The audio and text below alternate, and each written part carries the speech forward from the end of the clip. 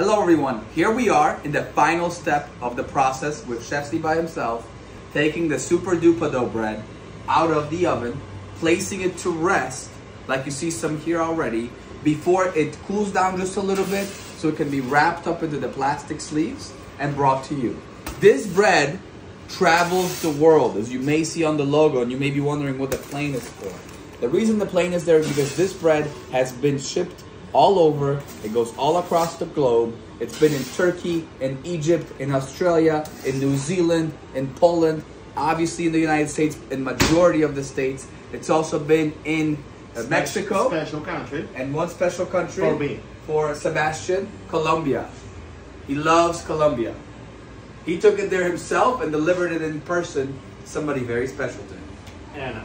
Anna Banana. Anna Banana. So a shout out to Anna Banana. Here you have the beautiful bread in person. We can't wait to try it.